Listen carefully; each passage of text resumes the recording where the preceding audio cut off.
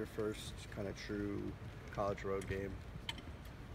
You know, it was different. You know, it was a different atmosphere. You know, way different from here.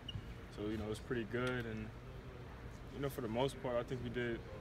You know, we did pretty well. You know, we lost and stuff. We let it go. You know, at the end, but you know, most of the game, I think we took some huge steps in, you know, our defensive aspect, and you know, we got to flow more on offense, and you know, we'll be good. What is it going to take to flow more on offense? Nothing, just really just repetition. You know, just practice and stuff. So you know, we've been practicing, you know, doing different things. You know, spacing the floor. That was really the main part, just spacing the floor. So we've been working on that more these last couple practices, and we should be fine. Were there noticeable, or what were the noticeable challenges about being in that road environment?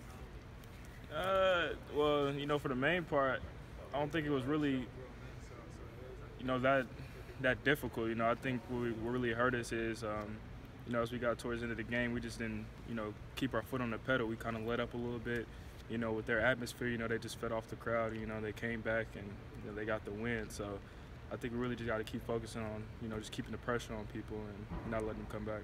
How impressed have you been with Tom's ability to shoot the three for a big man? Man, you know, it's definitely great. You know, I think he's developed that over the past last couple of years, and for him to actually put that in his game, you know, that's pretty good. You know, the mid-range is always a knockdown, but for him to get out there and shoot the three, it's great. How is shooting at the college level different from the high school level? Is it just different size that you're going against in terms of the closeout hand, or you know, can you kind of take us through that? Yeah, it's definitely, you know, the defense is way better than in high school. You know, it's not as easy. Of course, the three-point line's a little farther back, but you know, really, I think at this level, it's just repetition, just getting up a lot of shots. How have you been working on getting your free throws a little bit better? Coach Alford said it was like a mental game. Yeah, that's really the main thing. You know, as far as when I'm in practice and stuff and I'm shooting by myself with a team, you know, it's like, you know, it's easy, but you know, once you get around other players and stuff like that, you know, I think it's just like a mental thing, and it just happens. Do you remember what your free throw percentage was in high school?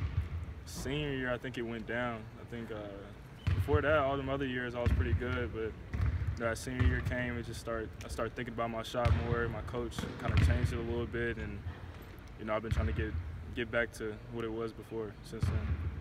Is there a way you can replicate some sort of pressure, some sort of atmosphere when you're in practice to shoot those free throws?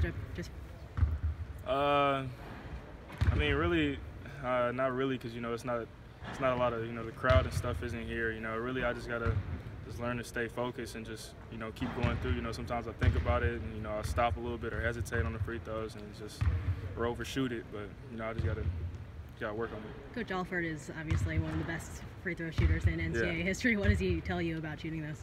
Man, he really just says it's all focus. You know, you know, we play all of our songs and stuff, you know, during practice. So he said, you know, just get that in your head and, you know, just take your time and knock the shot down. How often does he bring up the Indiana thing? Like you can't shame the state, right? Every day, man. But you know, he's a cool guy. I like it though. What does he say when he does it? No, he just, you know, he always talks about my tattoos, about, you know, I'm on this side of the 465 and he goes all around and just, you know, just little goofy stuff, but you know, it's pretty cool. Coach said that there could be some resolution by the end of this week. I think it's already Thursday. Yeah. So to these suspensions, you guys may know by the end of the week whether these guys are going to be back or not. Just to have that resolution, it sounds like it's coming soon. What does that mean to you guys to know whether they'll be back or not? I mean, if they come back, you know, that would definitely be great. You know, I know we've been kind of low on some of our bigs, and some of our, you know, Chris Smith has to move a little bit more to the floor a little bit. And so with them coming back, you know, I think that will really help us out a lot. And, you know, when people get tired, you know, they can be there.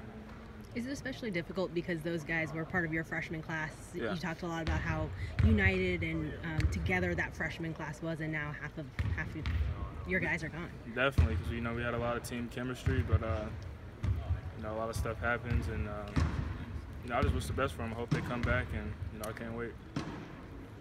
Thanks.